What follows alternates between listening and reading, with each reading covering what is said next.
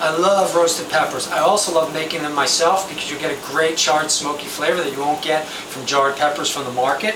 All you do is take red, yellow, or orange peppers, coat it with some olive oil, and using the flame on the top of the stove, you're charring the outer skin of the pepper. So if you take a look, that black that you see by my finger, that's the skin that is being charred.